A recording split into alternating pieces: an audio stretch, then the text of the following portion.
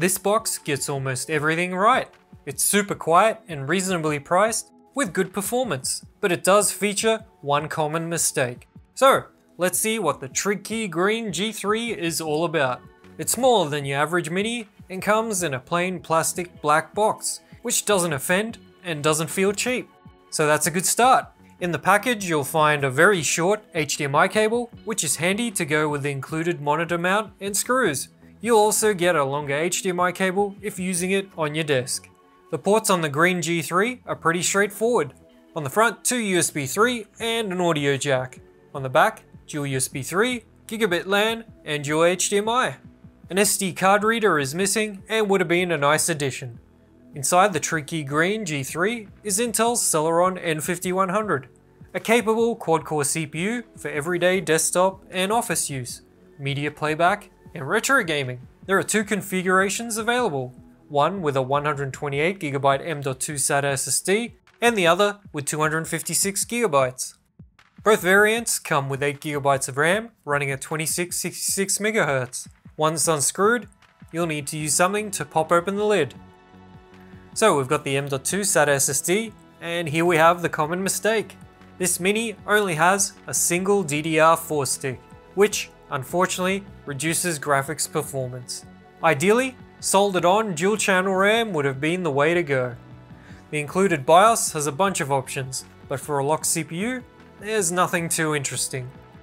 This mini comes with Windows 11 Pro pre-installed, but I tried Ubuntu and my brief test was all good. And the same with ChromeOS Flex. No issues with audio or Wi-Fi. In Windows, 4K video playback using VLC didn't drop any frames. 4K 60fps YouTube dropped 31 frames, which isn't bad. 1440p 60fps was 29 dropped frames, and 1080p 60fps was just 9. So it's a pretty good media player. Let's check out how it performs against some other actively cooled mini PCs. I've chosen the cheaper JK01, the similar configured ZX01, and the more expensive NUC 11 Essential. All minis I've already reviewed. The JK01 and NUC 11 Essential are barebones mini PCs, requiring you to add your own memory, storage, and OS. For single core, the Green G3 N5100 is clearly the slowest of this lot, trailing the JK01 by around 2.5%, but that's not a big deal. For multi-core, it beats the JK01 by over 7%, and overall gets second place, putting it in a real-world test of encoding a video, and the Green G3 was in second place once again, only 9.5% behind the NUC 11 Essential. Nice! Graphics-wise, the N5100 in the Green G3 takes third place in DX11 and DX12.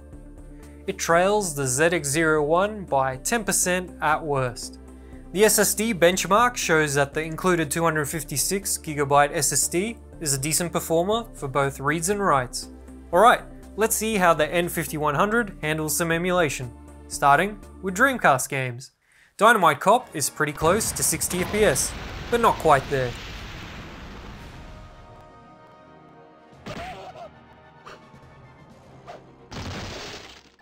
Virtua Fighter 3TB is in the lower 50s.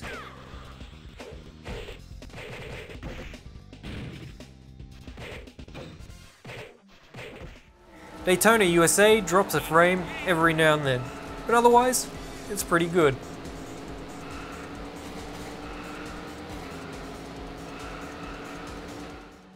The PlayStation Portable, you should be able to emulate the majority of the library without issue. Sometimes you'll need to drop the output resolution, like with God of War.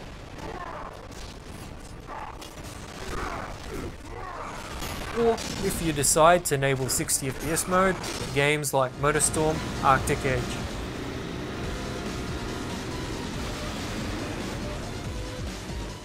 Nintendo Gamecube emulation is a bit worse, but you'll still get to play a decent chunk of the library. Need for Speed Most Wanted runs too slow for my liking, but Metroid Prime was okay with frame drops here and there.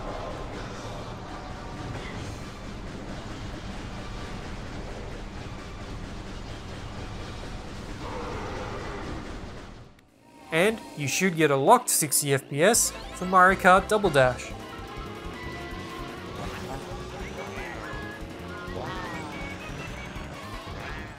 I also tried PS2 emulation, but Tekken Tag, which is one of the lighter 3D games, didn't even run full speed at native resolution. So I'd say PlayStation 2 emulation is a no-go. Power draw is nothing unexpected. Idle uses a bit more than some of the others I've seen, but max is about right. Anyway, compared to a desktop PC, the power draw is peanuts. Max temperature was 81°C, which is pretty good for what I put these minis through, especially with such low fan noise. Oh, and the CPU didn't report any thermal throttling. But yes, the best thing is how quiet this mini PC is. Practically silent at idle. And here's load.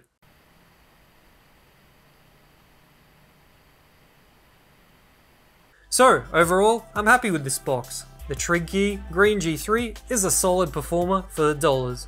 Build quality is good, and I didn't run into any issues during my testing. Graphics performance could be even better with dual channel memory, but it's still a solid entry-level mini PC. That's all for this one. Subscribe for even more budget mini PC reviews in the future. Cheers!